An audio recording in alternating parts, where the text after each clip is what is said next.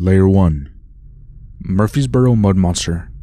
This cryptid was first seen at midnight in 1973, when a couple was parked by a riverside, when they came face to face with a huge, hairy, mud-slathered beast. During the summer of 1973, for about 2 weeks, in the town of Murphysboro, Illinois.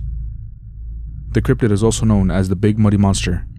According to Cryptid Wiki, this is one of the most frightening cases in the history of Bigfoot sightings/encounters. Apart from the 1973 flap of this cryptid, there was some isolated events, like on July 7th, 1975, 2 men from Murphysboro reported sighting a creature that they believed was the Murphysboro Mud Monster. They saw it near a pond in the Harrison community in North Murphysboro.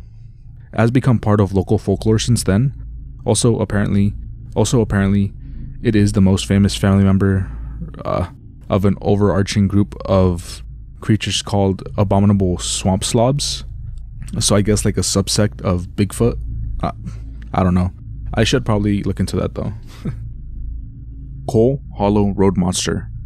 This cryptid is around 8 to 9 feet tall, and it is apparently covered in whitish gray hair. It resembles a cross between an ape and a caveman. It has red lips, long round ears, and human-like hands. Also, when it leaves tracks, snow for example, it shows that it has 3 toes, and it also left behind a nasty smell that was described as that of a wet dog mixed with rotten eggs. In May of 1972, a man named Randall Emmart and his friends reported seeing a large, white-haired creature in the woods near Coal Hollow Road in Pekin, Illinois. They called a local radio station to describe what they saw. After the radio station call, on May 25th, the East Peoria Police Station received more than 200 calls from people who claimed to see a creature. It was walking through the woods by riverbanks, yards, and even destroyed fences. There was a search effort on July of the same year, 1972, but it was called off when one of the 100 volunteers shot himself in the foot. What the fuck? Fucking moron. Years later, Randall Emmart, the man who first reported seeing the creature, came out to say that he and his friends did not actually see anything, and that they made it up as a prank, and that the story itself just grew so big, and at that point they really couldn't control it. Piasa Bird. Hopefully I said the name right. Also known as the Piasa. It is a creature from Native American mythology, and it is depicted in one of the 2 murals painted by Native Americans.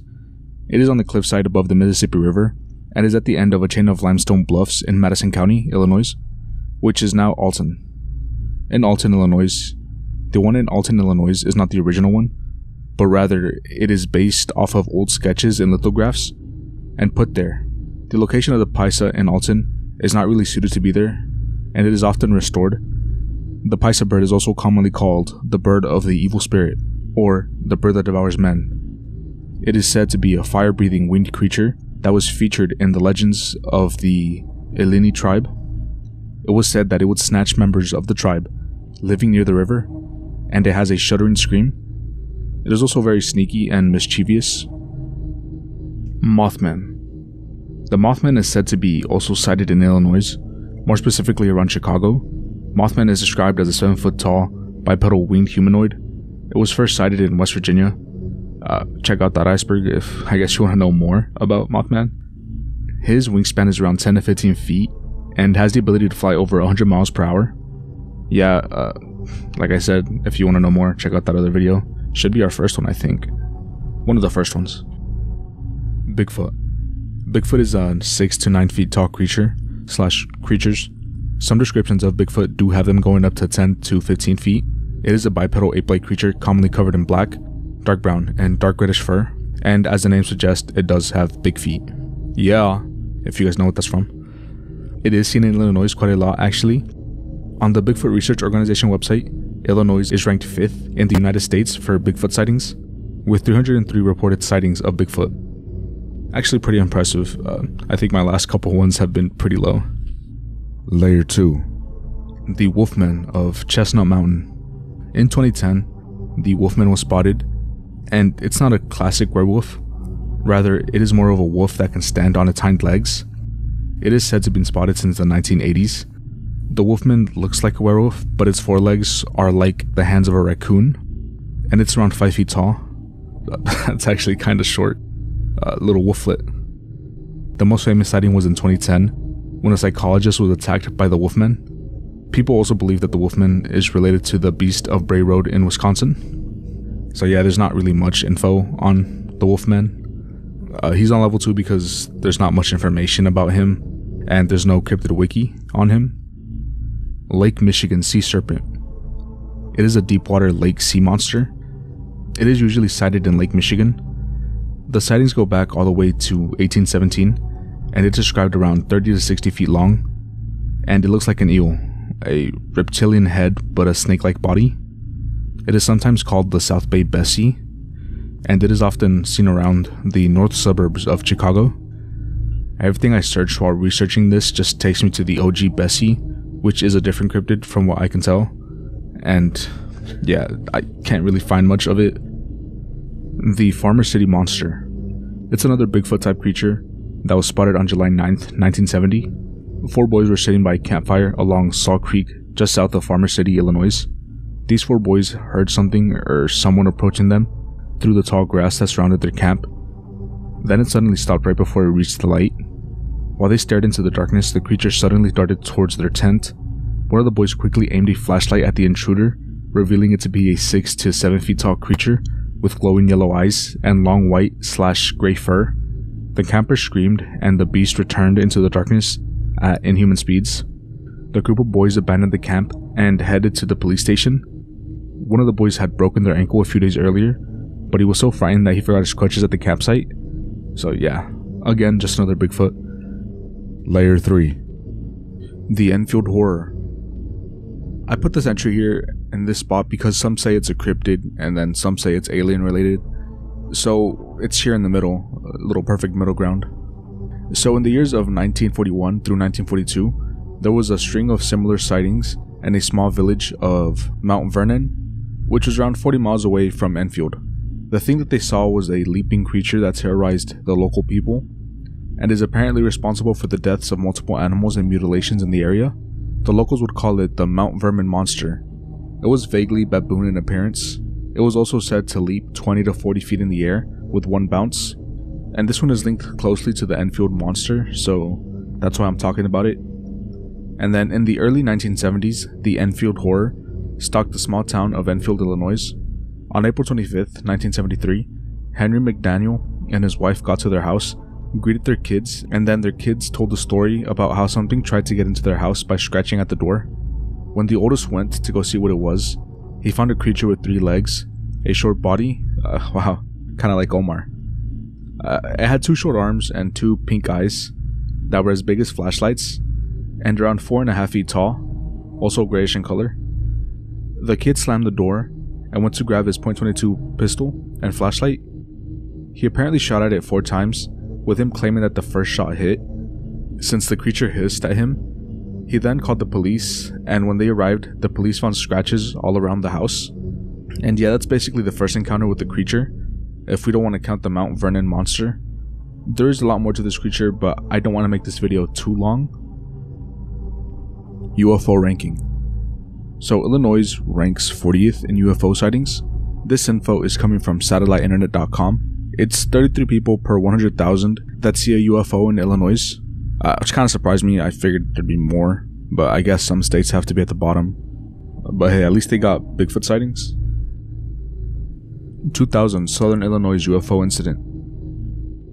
Black triangles are UFOs that are reported to have triangular shape and dark color, usually observed at night. They are large, silent, and hover around with pulsating lights. There are many cases of this type of UFO, but the one we will be focusing on is from the year 2000 Illinois case. This UFO is commonly called the St. Clair Triangle. On January 5th, 2000, over the towns of Highland, Dupo, Lebanon, Shiloh, Summerfield, Milstalt, and O'Fallon, Illinois, at around 4 a.m., multiple people claim to have sighted a triangular black flying object in the sky. So yeah, a bunch of people throughout all those towns saw black triangle/black triangles of UFOs in the sky at around 4 a.m. And another interesting little fact about this incident is that multiple different TV shows have covered this case to try and debunk it. 2004 through 2006 Tinley Park lights. 3 red lights hovered in a triangle formation. They were seen by multiple witnesses in Tinley Park in Oak Forest, Illinois on August 24, 2004, then again on August 31st, 2004, and then again on October 31st, 2004, and then again on October 1st, 2005, then once again on October 31st, 2006. The lights were photographed and captured on video by some witnesses.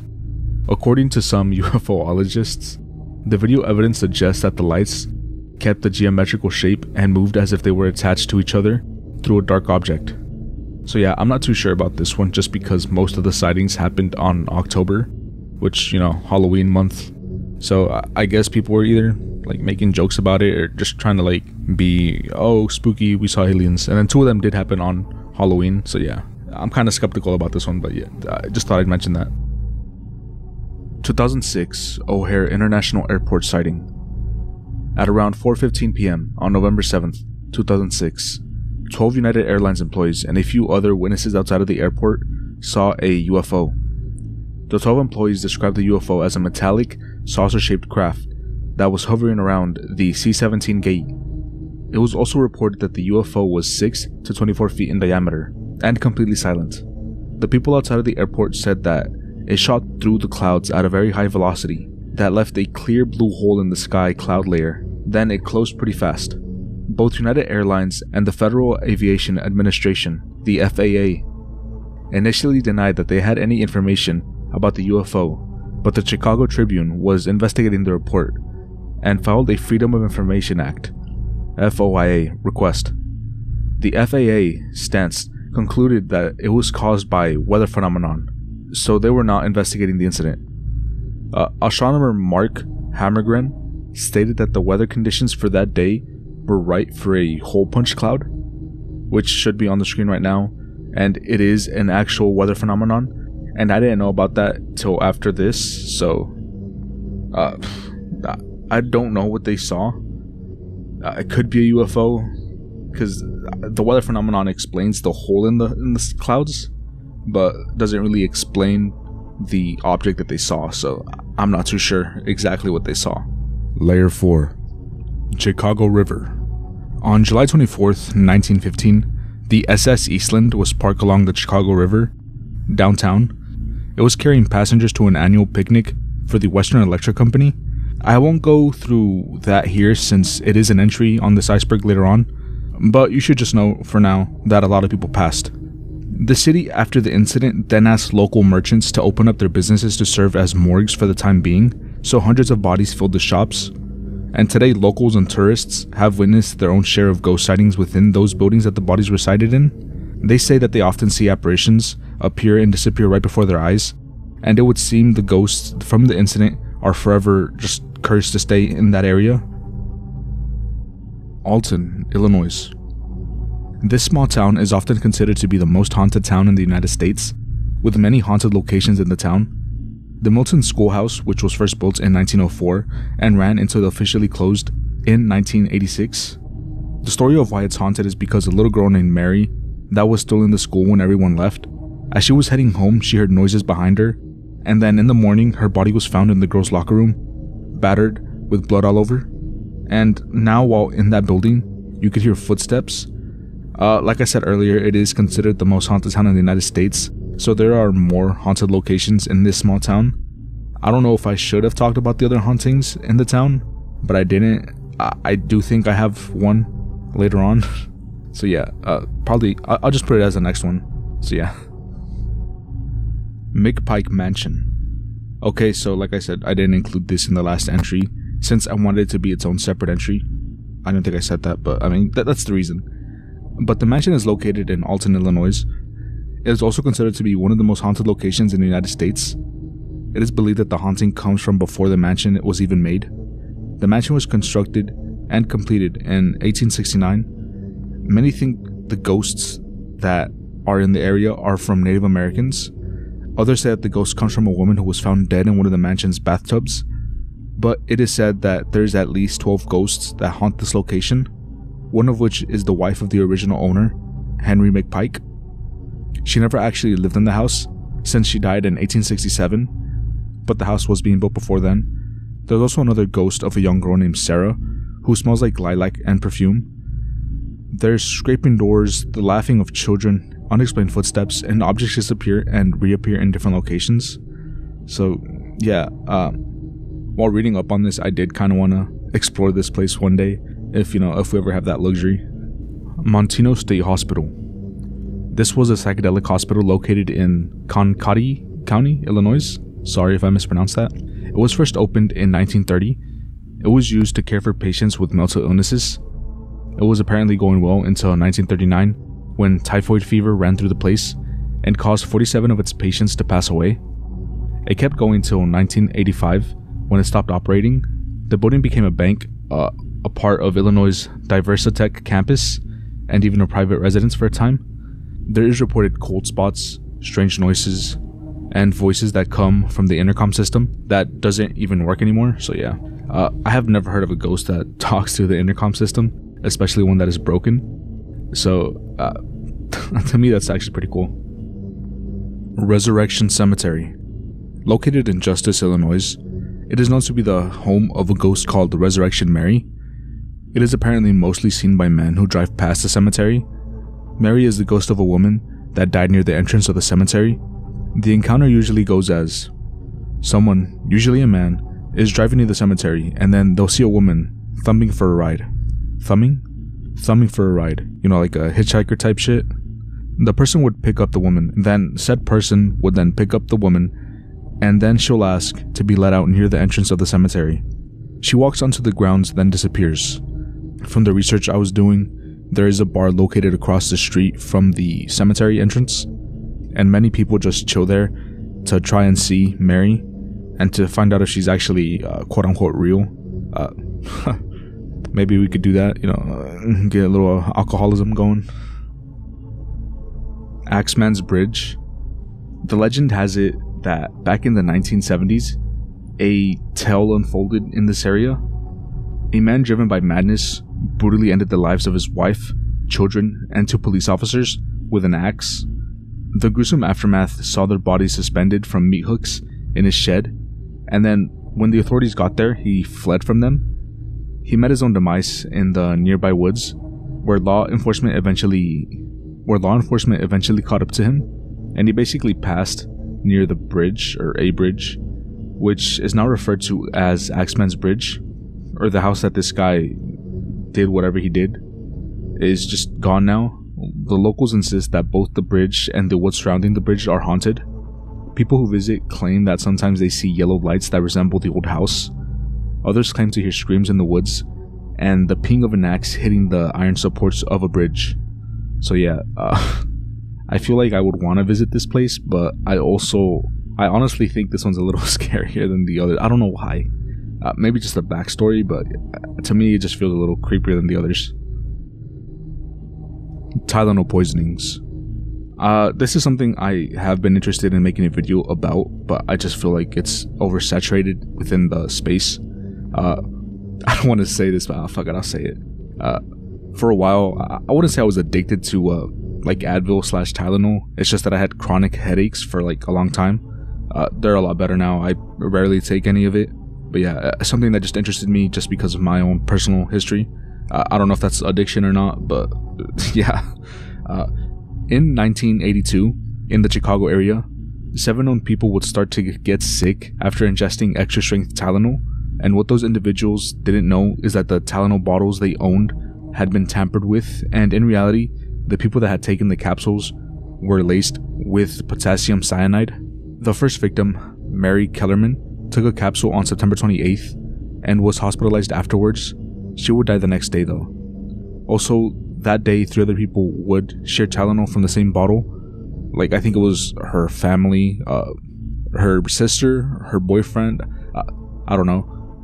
But their names was Adam Janus, Stanley Janus, and Teresa Janus. All of them were family. Yeah. Omar wrote these entries for me because I have an essay due for one of my classes and some other stuff. So yeah, Omar did all the tragedies for me. They would all die the same day, and there were also 3 other victims. Mary McFarland, Paula Prince, and Mary Reiner. who had their own bottles. An investigation into the Janus' deaths would begin, and a nurse, Helen Jensen, would find the Tylenol bottle in the home of the Janus family and took it due to noticing 6 pills missing, and it being bought on the 29th. She would hand the pill bottle off to investigators who sent it to get tested. It would be found that within the capsules was 3 times the fatal amount of cyanide. After this was discovered, a press conference was held in order to inform the public of the contaminated Tylenol bottles and told the public to not consume any Tylenol till it was determined to be safe by the public to do. Police would hypothesize that the pill bottles were tampered with after they had been put on the shelf, but other than that, there would be no definitive motive or person around behind the poisonings. There were 2 main suspects, James Williams Lewis and Roger Arnold, with both having circumstantial evidence that tied them to the crime. James more so, as he wrote a letter to Johnson & Johnson demanding $1 million in exchange for the deaths to stop, which after the police investigation was found to have been written before the deaths even happened, and even had the Department of Justice investigators concluding that he was the culprit. Also, both men had books on them on how to poison with cyanide, but there wouldn't be enough evidence to convict either man for the crime, though James would get sent to prison for extortion charges because of the letter. Also, the Unabomber, Ted Kaczynski, was also, is the word tied? I don't know. He was thought to have caused it at one point as well, so yeah, just thought I'd mention it. Ted Kaczynski will have an entry later in the video as well. Layer 5. John Wayne Gacy House. This location is John Wayne Gacy's house, obviously, as the name suggests. It has been demolished, and a new house has been built on top of it. Obviously, I am going to go more in depth into Gacy's activities later in the video, but this location is said to be haunted by his past victims. Also, something interesting that I found while I was researching is that when it was demolished, it was left as a lot for a couple of years, but during that time, the grass and the weeds just didn't grow at all. I don't know if that's because it was haunted, or I just don't know why, but it's still kind of interesting. Obviously, someone else lives there now, so it's not open to the public, but people do say it's haunted. I don't think it is, because who would want to live in that little area? Maybe some freak. The Crenshaw Mansion. This house was constructed back in the 1830s. It was the main home to the Crenshaw family. John Crenshaw was recognized as a person who would kidnap free African Americans and would then sell them off to the slave states. The property was also part of the reverse Underground Railroad, so yeah, if you understand what the Underground Railroad is, this was basically just the opposite. The house is reportedly haunted by the ghost of a slave that is known as Big Jim. The ghost activity that happens here is pretty mundane from all the stuff I've read, but I did put it a bit lower due to the history of the house and the owner. Illinois did buy the property back in 2000 and had it open to the public for a while, but it is now closed off. The Englewood Post Office. This post office now sits on the grounds of the home of the infamous serial killer H Holmes. His house is demolished now, obviously, because the post office sits there now, but his house was built back in 1839. He had multiple different contractors build his house because he didn't want people to know the blueprints to his house. The house had hallways that were dead ends with no doors or windows. He designed the house so that his victims would be confused when they tried to escape. He will also have an entry later in the video, so I'll just basically skip that. The post office that now sits on top of what was H Holmes' house is filled with reported hauntings. The basement is said to fill anyone who enters with fear and anxiety. There is reports of strange voices, cold temperatures / cold spots, and ghosts that touch you. So yeah, like I said, H Holmes will have an entry later on in the video. I think I'm supposed to do a obligatory stay for the video if you want to know more about that, so yeah. Lincoln Park Zoo. The land in which the zoo is now located on was once the town cemetery. During the mid-1800s, it was home to more than 35,000 dead bodies. Most of those bodies have been relocated over the years, but it has recently been discovered that 12,000 more bodies are still buried there. The zoo actually holds an event every year because it is believed to be haunted due to the amount of bodies that were there and are still there. There's a ghost of a woman that is seen walking around the zoo, and that is spotted near the Lion House, which that's the website that I found called it Lion House. I assume it's just like the lion enclosure, and she's close to that. and the woman's restroom, then the woman that are in the restroom will end up seeing her in the reflection of the mirror, and then the lights will flicker. So I assume there's more, but I didn't really want to get into it. I also assume there's more ghosts. It's just that I could only really find information about the ghost of the woman. Columbia. On July 5th, 1918, a paddle steamer boat was on the Illinois River after stopping twice in Kingston Mines and 2nd and Pekin. After leaving Pekin, which was at 8:15, it would end up docking at A.L. Fresco Park for 30 minutes before once again heading into the river. It was after this break, when it was back in the river, just after the boat passed in the Peoria and Pekin Union Ridgeway Bridge, that it would run into extremely dense fog, causing the pilot of the ship to lose control of it for a bit, where it would end up drifting towards the side of the river. After the ship was able to be controlled again, the captain ordered the pilot to take them back to shore. Unbeknownst to the captain and the pilot, a log ended up causing a large hole in the ship's side, so the boat tried to make its way to shore. The deck of the ship would collapse on top of each other and end up sinking at around 12:05 a.m. on July 6th, resulting in 87 casualties. Green Hornet Streetcar Disaster, aka the 1950 CTA Chicago Transit Authority streetcar. It's one of those bus-looking train things that run on tracks laid in the streets and not an actual car. The crash happened on May 25th, 1950, and started when the motorman of the streetcar tried to avoid a flooded underpass, and in doing so, ended up crashing into a gasoline truck. This happened due to the person driving not paying attention when switching lanes, which he didn't slow down for, and drove into the gasoline truck. The gasoline truck would end up getting jackknifed and then blocking the street, and that was when several people died on impact. A couple did survive and tried to make their way out of the streetcar, but not everyone could make it out, as the gasoline truck would end up exploding, and in the end, the accident killed 34 people and injured 50, and caused $150,000 or $1.75 million in 2022 money worth of damages, not including what the city had to pay up the victims of the accident, which totaled about $900,000 at the time. The Centralia mine disaster. March 25th, 1947, in the town of Centralia, Illinois, at around 3:27, the power to the Centralia mine number 5 would suddenly stop. After the power went out, there was a large buildup of dust for about 5 minutes. The miners weren't quite sure what it was, but did notice that it was black and smelled. This dust turned out to be coal dust.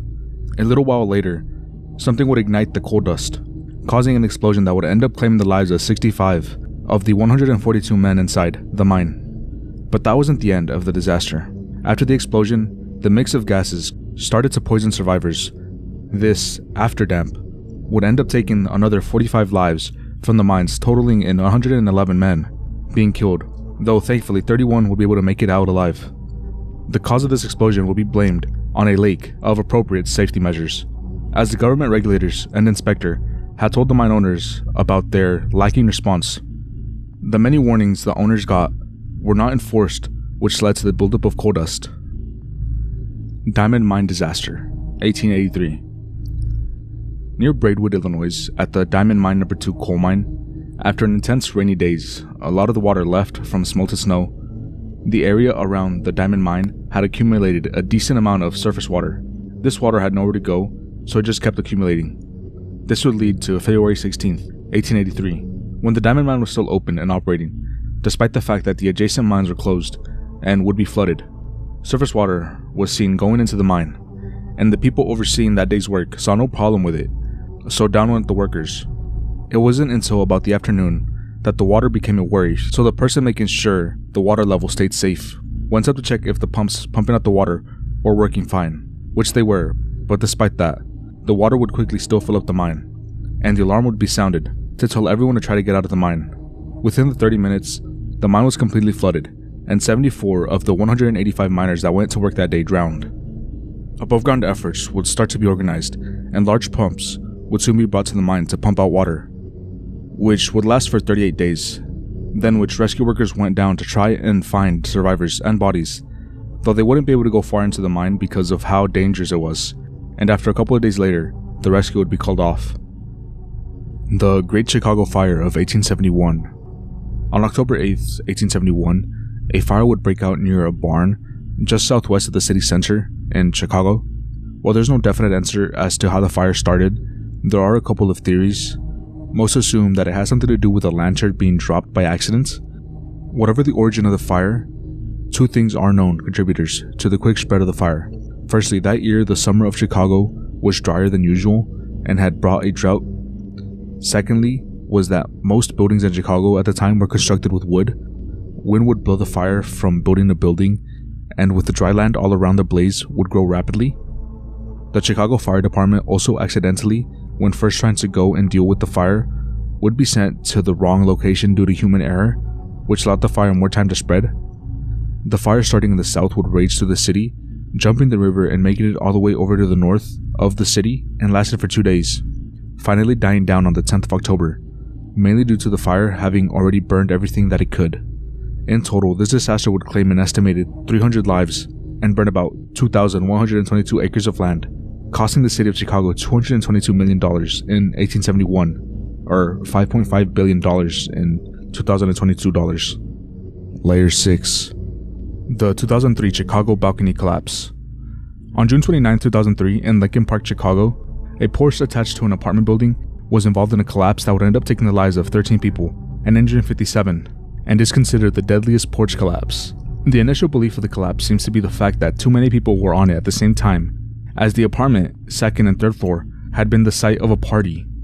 The porch was holding 50 people at the time, despite only meaning to hold a max of 30. The collapse came in shortly after midnight, with the third floor balcony falling first and dragging the other balconies below into the basement of the building. The city would end up suing the owner and managers of the building due to breaches in the building's regulations, as it came to light that the reason for the collapse was actually due to poor construction. The 1967 Chicago blizzard. From January 26, 1967 to January 27, 1967, $150 million worth of damage would be done to the city of Chicago as the blizzard raged on for 29 hours, bridging with it a record of 23 inches of snowfall and 50 miles per hour winds. A large portion of commuters and people living in Chicago would end up being stranded by the blizzard, with an estimated 2,000 abandoned cars, and on the road 101,000 abandoned buses since the blizzard hit at 5:02 a.m., when most people would start to head off to work. In total, 26 people would die due to this blizzard in the city of Chicago for a variety of reasons, but in total, 60 people within that region of Illinois would lose their life to the blizzard. SS Eastland. Like I mentioned earlier during the ghost section, here's the entry. On July 24th, 1915, 5 steamers, the Eastland, Theodore, Roosevelt, Petoskey, Racine, and Rochester, were going to take employees of the Western Electric Company and their families through the Chicago River to a picnic at the Michigan City, Indiana. Boarding passengers on the south bank of the Chicago River by 7:10 a.m., the boat ended up carrying 2,572 passengers, and then soon after, the Eastland began to tilt port side, left, I'm pretty sure, which is when the vessel would take on water and tilts to the side. To counter this, the crew of the Eastland allowed water into the ballast tanks, but it didn't really stop it. And by 7:28, the Eastland would end up rolling over onto its port side. There isn't a 100% definitive reason as for why the boat began to list over.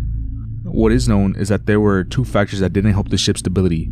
One was the addition of more lifeboats due to the law passed because of the sinking of the Titanic. In order to be able to take on a max of 2,570 people, they added more lifeboats instead of decreasing the amount of people allowed onto the boat, which caused the boat to be more top heavy, and the hardwood floor of the dining room being replaced with concrete. What the fuck? Which added 15 to 20 extra tons of weight. In total, 844 people would die due to this incident, and even ended up being the 3rd deadliest peacetime maritime catastrophe. So yeah, I didn't want to mention the amount of people that died earlier because obviously this is an entry. But yeah, I didn't know that with the with the concrete. What the fuck were they thinking, dude? Jesus Christ. Dixon Bridge disaster. Also known as the Truesdale Bridge disaster. The collapse of this bridge would occur on May 4th, 1873 in the small town of Dixon, Illinois. The collapse all began from a reverend for a Baptist church had decided to invite his congregation to the river in order to baptize 6 people. Most of those that came to view the baptism had decided to stand on the bridge, filling it with about 150 to 200 people. The Reverend had done this before, 3 other times, and of course nothing happened, so this time, he decided to make it last a little while longer. While it was safe the other times, it was during him baptizing 2 of the 6 people, and the choir started to sing, that some people felt like the bridge was vibrating, and had decided to get them and their kids off the bridge, when suddenly, people heard a sharp cracking sound coming from one end of the bridge. Then the west side of the bridge would begin to drop, and many would start screaming as that part of the bridge would start to fall 18 feet down into the river. And soon, the parts of the bridge would also start to begin to fall into the river. This ended up killing 46 people, and injuring at least 56. Blame would be placed on the Baptists who were there, the people who made the bridge, and the Dixon City Council. And later on, May 24th, 1873, the Scientific American would publish an analysis of the bridge collapse, and found that the construction and materials of the bridge were lackluster, and to blame for the collapse of the bridge. Tri-State Tornado, 1925. 695 people died, and 2,027 people injured. On March 18th, 1925, a tornado outbreak known as the Great Tri-State Tornado Outbreak would hit many states, but one tornado hit 3 states: Mississippi, Missouri, Illinois, and Indiana. In Illinois, the counties of Jackson, Williamson, Franklin, Hamilton, and the communities of Gorham, Murphysboro, DeSoto, Hurstbush, Ziegler, West Frankfort, 18, Parrish, Crossville, would see massive amounts of destruction from this tornado outbreak. The tornado that hit Illinois, Missouri, and Indiana was an F5 of catastrophic proportions, with it having a 4 to 1 mile path width, traveling a total of 219 miles, and reaching a wind strength of just less than 300 miles per hour. In total, this tornado would claim 695 lives, with 613 of those being from Illinois, 234 of those deaths coming from the community of Murphysboro, and 71 from Indiana, leaving a total of 2,027 people injured and costing $17 million of damages, which is equivalent to $295 million in today's money. Layer 7. Iroquois Theater Fire. I hope I said that name right. On December 31st, 1903, in Chicago, just a month after it opened, the Iroquois Theater would witness the deadliest single-building disaster in U.S. history until 9/11. It happened during a showing of the musical Mr. Bluebeard, which had sold out seats plus several hundred standing room tickets. The theater held an estimated 2,100 people to 2,200 people. It was during the second act of the play when the arc light would start sparking, assumably due to short-circuiting, and those sparks would end up catching a Muslim curtain, a type of curtain, on fire. The fire would quickly race up the curtain, where it reached a highly flammable painted canvas. There were 2 attempts to stop the fire before it reached the canvas. One was to douse the kill-free canisters, a chemical flame-dousing compound, but by the time they used it on the fire, it had already spread too much. And an asbestos fire curtain was attempted to be lowered to contain the fire, but it would end up being caught on a light reflector. Even worse, a later test on the curtain revealed that it was mainly made of wood pulp, which actually wouldn't have helped with the fire. Eddie Foy, an actor in the play, attempted to keep the crowd calm, despite the stage having pieces of flaming canvas fall onto it, and it worked for some of the showgoers. But for the rest of the audience, they quickly and chaotically rushed to emergency exits and windows in an attempt to exit the building. Many of these exits would not be opened due to the doors having bascule locks, aka espagnolets. Those who wouldn't be able to make it out of the building would have to fight to make their way out, many dying by being trampled, crushed, or asphyxiated due to smoke. A place in the building that many people died was at the base of the staircase. Many on those on stage were able to exit through the dressing room windows or the west stage floor. The firefighters did not know the fire was happening until a stagehand made it to the nearest firehouse from the theater, since the theater had no telephone or firebox to alert the firefighters.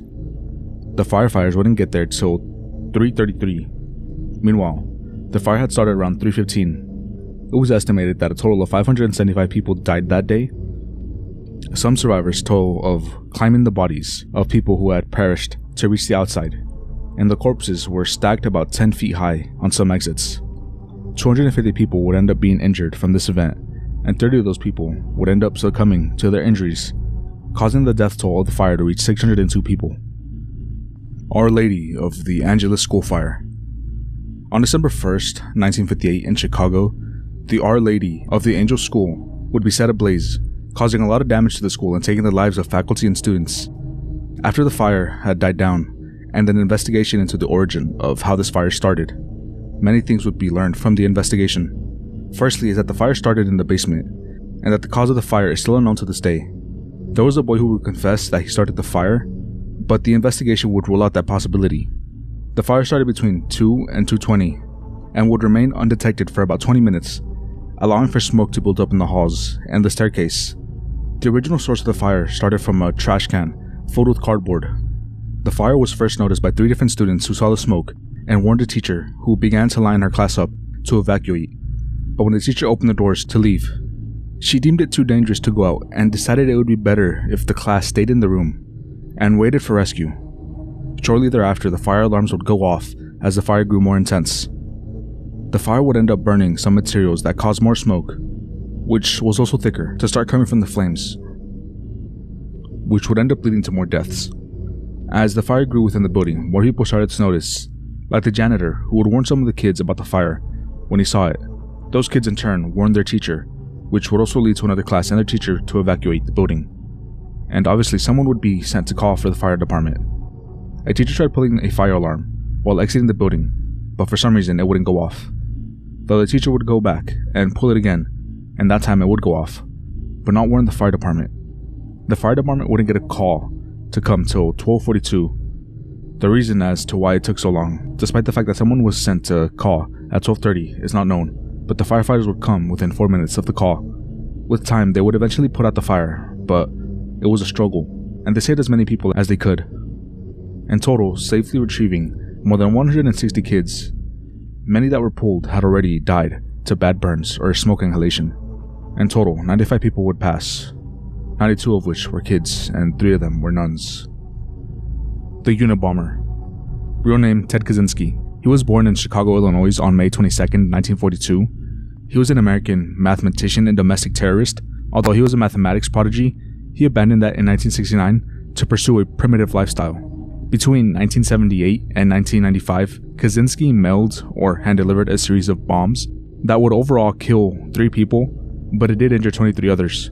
On May 25th, 1978, and on May 9th, 1979, he would send 2 bombs to the Northwestern University. Both of these bombs detonated, but only 2 people were injured, with minor cuts and burns. On November 15th, 1979, American's Airlight Flight 444 had a bomb detonate in the middle of the flight. Luckily, the bomb was only in the cargo hold. The plane did lose air pressure and smoke did fill the passenger cabin. 12 people did have to be treated for smoke inhalation. Then, on June 10th, 1980, Kaczynski targeted Percy Addison Wood Jr., who was a United Airlines executive. He sent a bomb to his Lake Forest, Illinois home.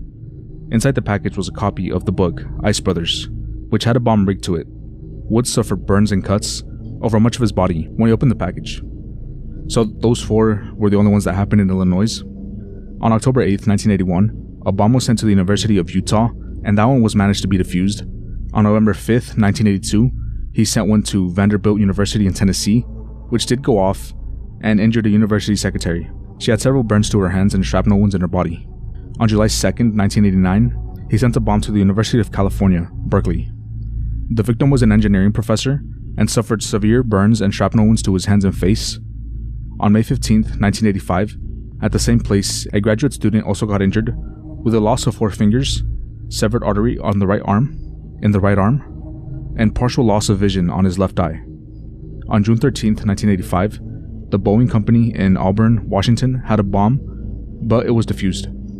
On November 15th, 1985, the University of Michigan, a psychology professor got temporary hearing loss and a research assistant for burns and shrapnel wounds after a bomb from the Unabomber went off. On December 11th, 1985, in Sacramento, California, Hugh Scruton, a computer store owner, died due to one of the bombs from the Unabomber. On February 20th, 1987, in Salt Lake City, Utah, another computer store owner suffered severe nerve damage to his left arm from a bomb. On June 22nd, 1999, in Tiburon, California, a geneticist received severe damage to both of his eardrums with partial hearing loss, and the loss of 3 fingers. On June 24th, 1999, in Yale University, Connecticut, a computer science professor received several burns and shrapnel wounds and damage to his right eye, and the loss in use of his right hand. December 10th, 1994, in North Caldwell, New Jersey, Thomas J. Mosser, an advertising executive at Burnson Marson Teller, was killed after opening a mail bomb sent to his home. In a letter to New York Times, Kaczynski wrote that he had sent the bomb because Mosser's work repairing the public image of Exxon after the Exxon Valdez oil spill. On April 24th, 1995, Gilbert Brent Murray passed. He was the president of a timber industry lobbying group from California's Forestry Association by a mail bomb. It was addressed to the previous president, William Dennison, who already retired, and Murray passed. Throughout the years, Kaczynski developed a quote-unquote extremist ideologies that were combined with elements of environmentalism and anti-technology sentiments and anarchism. Because of that, he decided that his best way to advance his cause was to send bombs. Kaczynski's manifesto was published in a supplement to the Washington Post, and in summary, his manifesto presents a critique of modern industrial society, arguing that technological progress has led to the erosion of human freedom and dignity. He advocates for a revolution against the industrial technological system in order to restore individual autonomy and fulfillment. After the manifesto was published, the FBI received many tips. Eventually, on April 3rd, 1996, Kaczynski was arrested in his cabin. A search revealed a cache of bomb components and 40,000 handwritten journal pages that included bomb-making experiments, descriptions of the Unabomber's crimes, and one live bomb. Also, another interesting thing that I found while researching is that he was a person of interest in the Chicago Tylenol murders, which I already talked about earlier in the video. The Unabomber died in June 10th, 2023 at 12:23 a.m. Kaczynski was found in his cell unresponsive. He was taken to a hospital where he was pronounced dead. The Federal Bureau of Prisons did not specify a cause, but 3 people familiar with the situation said he died by suicide. He was also in the late stages of cancer. Obviously, there's a lot more to this whole case, but I tried summarizing it as best as I can, with still giving a decent amount of info as to do the entry justice. Layer 8. H Holmes, whose real name was Herman Webster Mudgett. What the fuck? He was an infamous American serial killer who operated in the late 19th century. He is often referred to as America's first documented serial killer. Holmes is notorious for constructing a house/building he commissioned. I basically already explained that, but I don't know if I should re-say it or just add it later. Well, I'll see.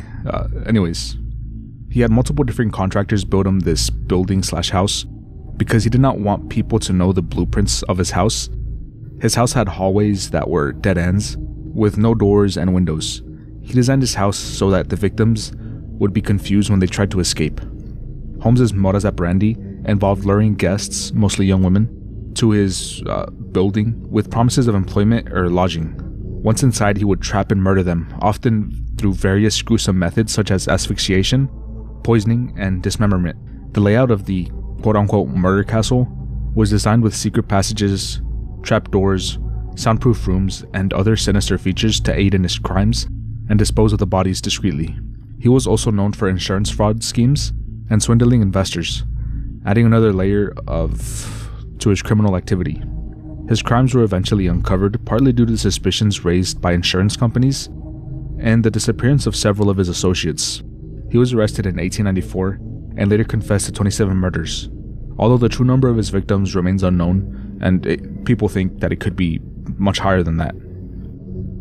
And Jeffrey Dahmer, also known as the Milwaukee Cannibal or the Milwaukee Monster. He was an American serial killer that was born on May 21st in Milwaukee, Wisconsin, and died on November 28th, 1994. Dahmer's crimes involved the sexual assault, murder, dismemberment, and sometimes cannibalization of 17 young men and boys. He had 17 victims, and most of them were found in his apartment. I think I'll only talk about the first and last murders he committed, since this video is already long enough. I will say, Dahmer would lure men from Chicago's gay scene to his home in Milwaukee, so that's why he's on here. His first murder was a man named Stephen Hicks. He committed it in 1978 on June 18th, Dahmer picked up Steven while he was hitchhiking to a rock concert in Chippewa Lake Park, Ohio. He agreed to go to Dahmer to his home since he was the only one there that day, under the guise of a few beers. Dahmer would dissolve his flesh in acid and crushed his bones with a sledgehammer and scattered them in the woodland behind his family home. His last murder was a man named Joseph Bradhoft, in which he committed the murder on July 19, 1991.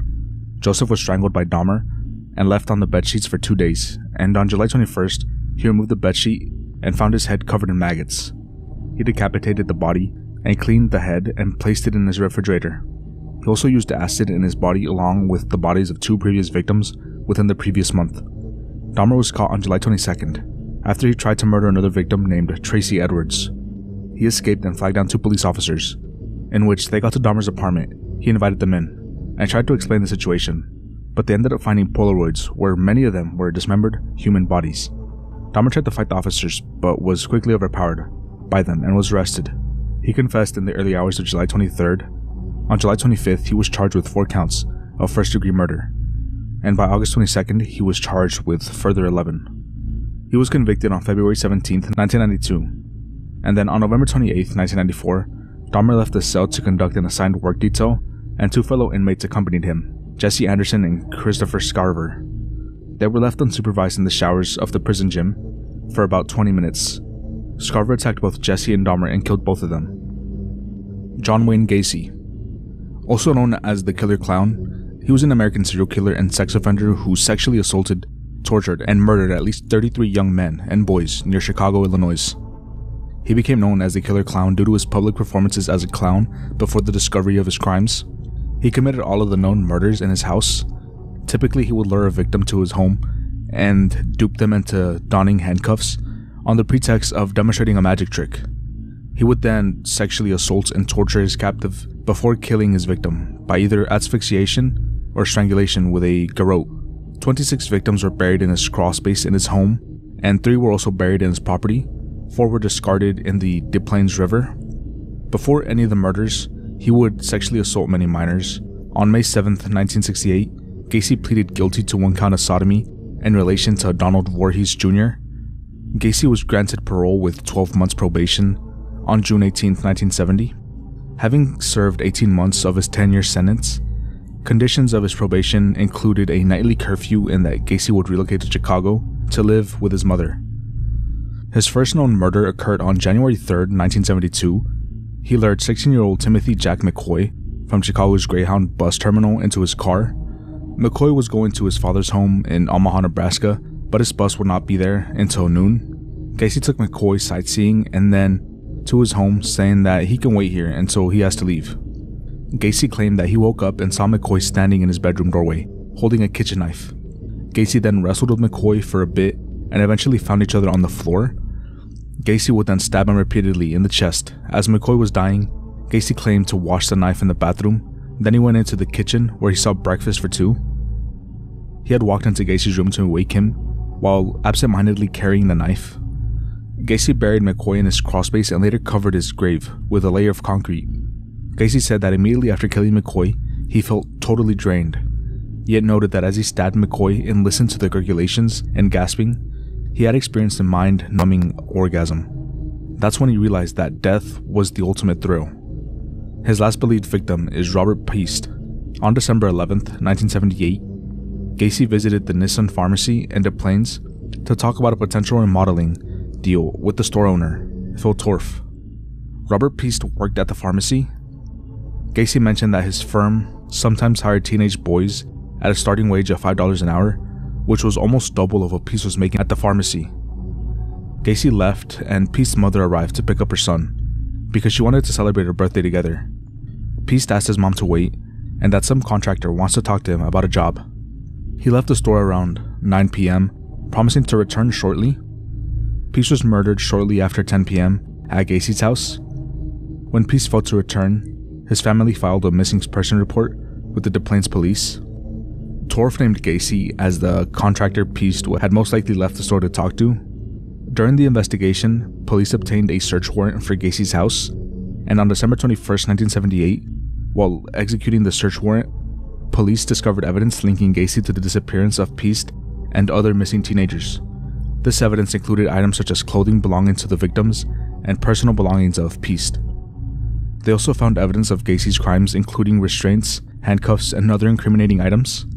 After the discovery of this evidence, Gacy was arrested and charged with multiple counts of murder.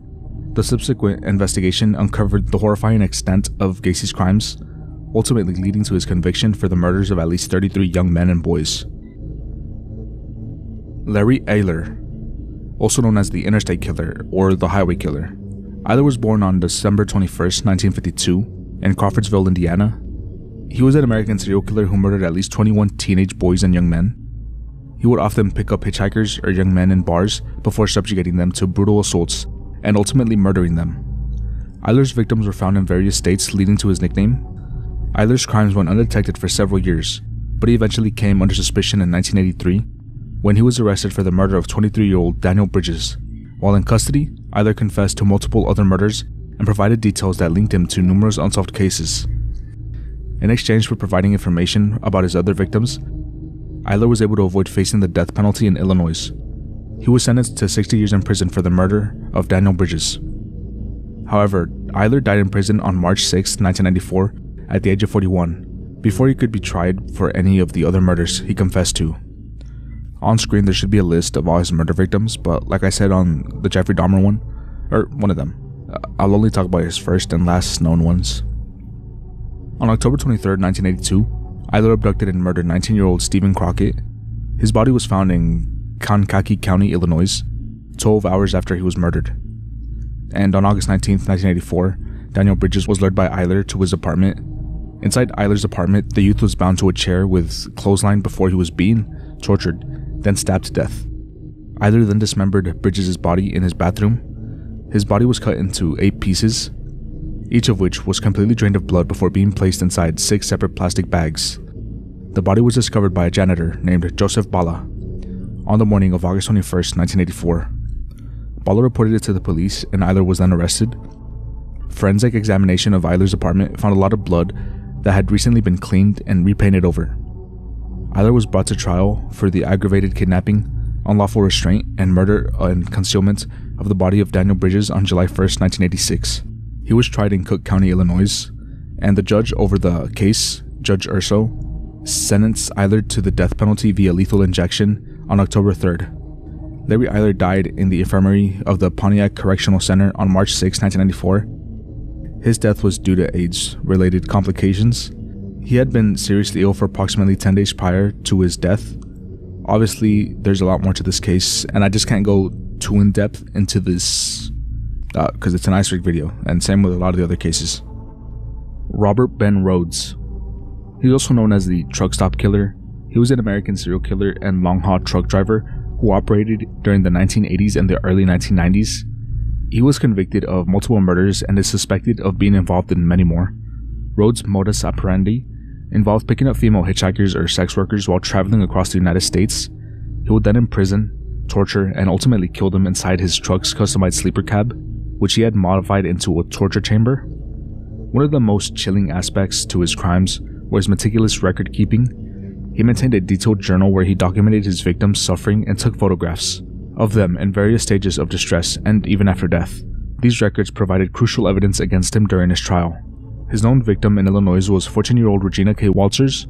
She was badly decomposed when they found her body on December 29, 1990 in the loft of an abandoned barn near Greensville. She had been missing since February 1990, when she ran away from her home in Pasadena with her boyfriend, 18-year-old Ricky Lee Jones. An autopsy revealed that she had been strangled to death sometime in early March. A photograph of Walters being tortured was found in the home of Rhodes. On May 26, 1990, the partial skeleton of Jones was found near Alton, Texas, and it showed that he was shot in the head. Rhodes' crimes came to light in 1990 when he was arrested in Arizona after a state trooper discovered a terrified young woman, intended to be his next victim, chained and handcuffed in his truck. This led to the discovery of evidence linking him to multiple murders across different states. In 1994, Rhodes was convicted of 3 murders in Texas and sentenced to life in prison, without the possibility of parole. However, he is suspected of being responsible for numerous other murders, spanning several states and decades. Johann Otto Hotch? I don't know. I don't really care either. Also known as the Bluebeard Murderer, and the Chicago Bluebeard.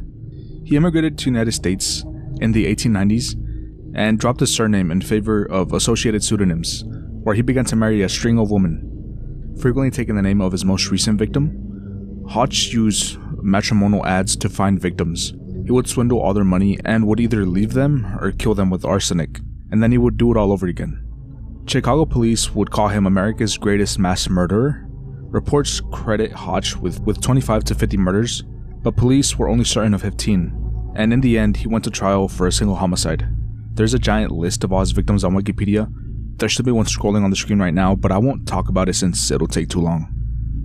The Ripper Crew, also known as the Chicago Rippers. They were an organized crime group of serial killers, cannibals, rapists, and necrophiles.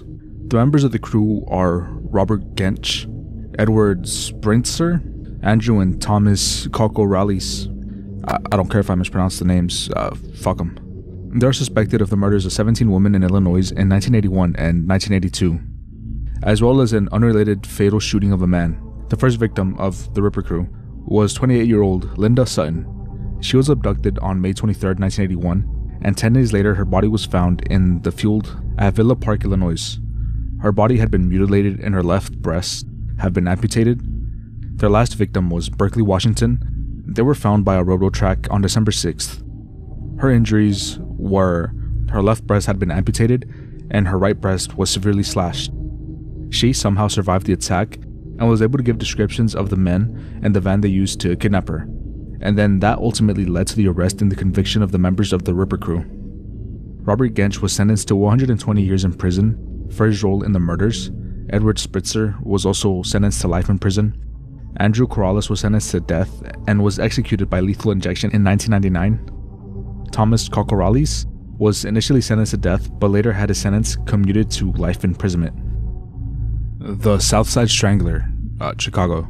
That's how it was categorized on Wikipedia, so yeah, that's how I'm gonna say it here. This was an epithet that the media gave to a serial killer in Chicago. It was later used by law enforcement. It was given to an active serial killer in South Side of Chicago from the 1990s through the 2000s. The serial killer was responsible for the murders of numerous girls and young women. In reality, the serial killer wasn't actually a serial killer, and all the crimes were actually committed by different people, including several different serial killers.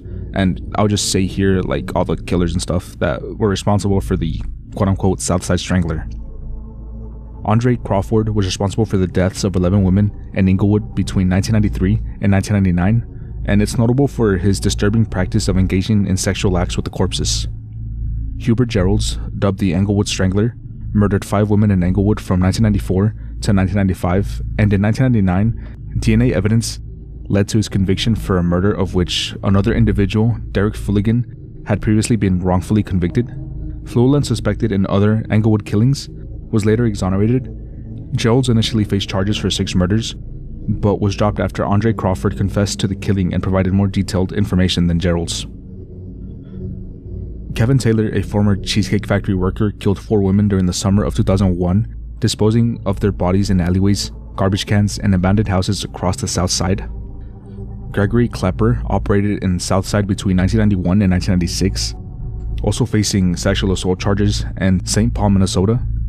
Arrested in 1996 for strangling Patricia Scott, Klepper was implicated in at least 26 murders, primarily involving prostitution and drug addiction.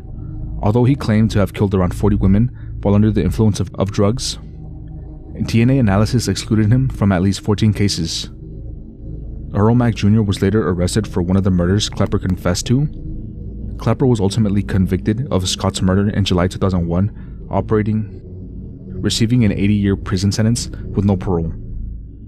Ralph Harris assaulted 26 women in Chatham and Avalon Park from 1992 and 1995, sexually assaulting and killing 6 of them, while others survived with gunshot wounds.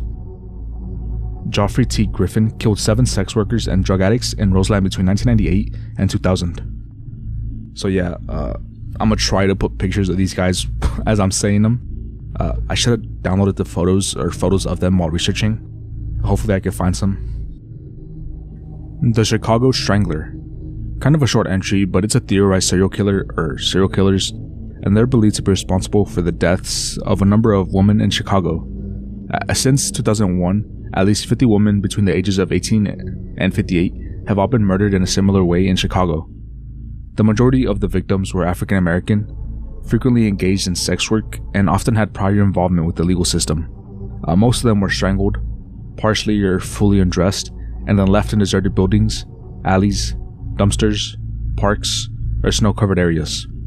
Law enforcement did close 25 cases, which led to the apprehension of 13 individuals.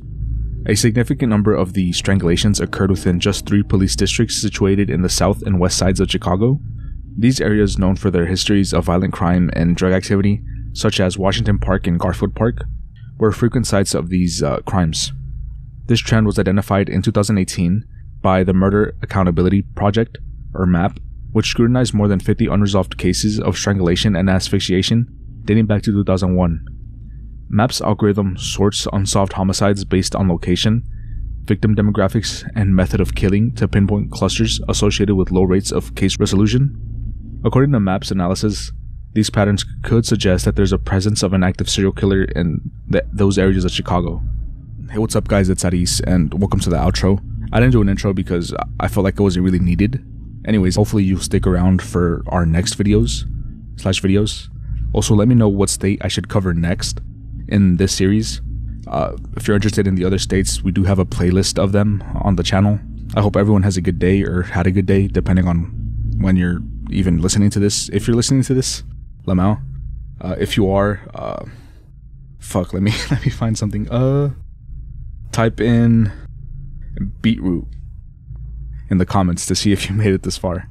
I would really appreciate that. Anyways, like I said, have a good day, and yeah.